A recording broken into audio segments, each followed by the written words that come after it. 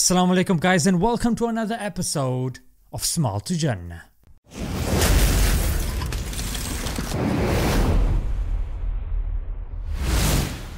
A famous YouTuber slash Instagrammer has come out and announced that she is now taking off the hijab. Because a couple of days ago I stopped wearing my headscarf. I feel like the incongruity of my not wearing it in my personal life and then putting it on for my online videos, it didn't feel right.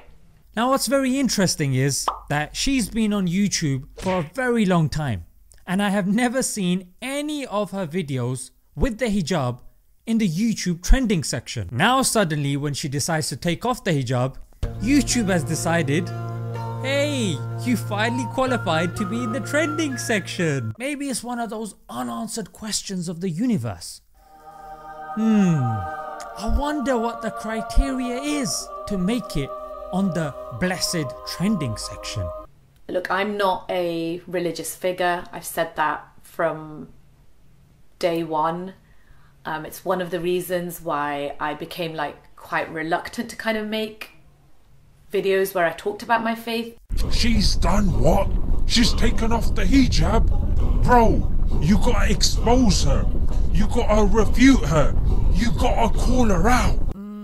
Nah, I don't think so. Oh, let me guess. You're gonna judge her now, right? Yeah, all you brothers are the same. Self-righteous, handsome hypocrites. Hang on a minute, did you just call me handsome? Is that the phone ringing? No, don't try that again. You called me handsome, isn't it? Oh yes, I do have 20 minutes for a quick survey. Go ahead. It's my new friend Vikram. Can you excuse us, yeah? My sister, I am really sorry to hear that you have come to this decision, but I would like you to remember that you are still our sister and you will always remain our sister as well. I mean, as men or even as non-hijabis, we cannot understand how difficult it is to wear the hijab in the current climate that we're in. And we're not so low that we're gonna abandon somebody just because they're going through some hardship. But if I'm brutally honest, I don't really blame you, to be honest. Brace yourself. What are you saying, bro? Are you a woman underneath all that beard? Do you secretly wear heels and go salsa dancing every Saturday and have a dance partner called Marcus? What? No. From a small and impressionable age, our sisters see makeup laden non-hijabi women pretty much everywhere. From when they're young and they get their play dolls, to when they're watching the cartoons and TV shows and magazines that they're reading, to social media where they are bombarded with photoshopped and face-tuned selfies that get loads of likes and praise and attention, and naturally they feel left out because they don't even get that sort of praise from their own family members. I mean, where's the father? He's too busy working. When he comes home he's tired.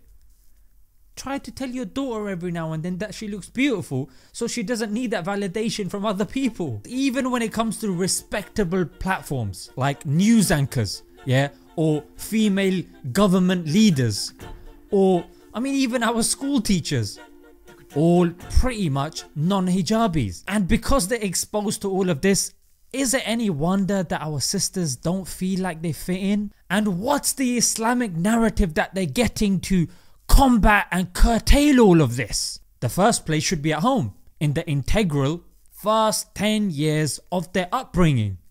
But like I said, the parents are too busy either at work or on their phone watching their dramas, or they're just dealing with issues and problems of their own, or they just get pawned off on the madrasa a couple of hours in the evening when they're knackered, where they go and they just read the Quran in Arabic, so they're not really getting an input of practical, applicable knowledge of Islam in their daily life. So because of the absence of parenting, the kids spend an extortionate amount of time in front of the box.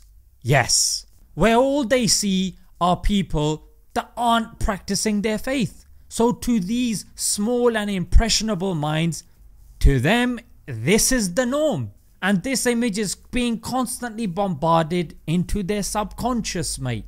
And whilst all this is happening, boom, hijab time, mate. Yeah, that's right. Naturally, as they wear it, most probably don't even know why they're wearing it. I started to wear the headscarf. I started to wear my hijab when I was 22 years old. A lot of you know this. It was a spur of the moment decision, and it surprised quite a lot of people in my life. And now I've decided to stop wearing the hijab. Again, it was a fairly spur of the moment decision. And on top of that, the normality that they're used to seeing on TV, they're not seeing on themselves. People treat them differently, and of course, because they're wearing the hijab, they're expected to behave better than other people, even though they are pretty much in the same boat as everybody else, but they just have a hijab on. But they don't understand, it's just extra responsibility. I was kind of being put in this position of responsibility, which I absolutely was not comfortable with, because, you know, and it's one of the reasons I never actually shared why I wore the hijab.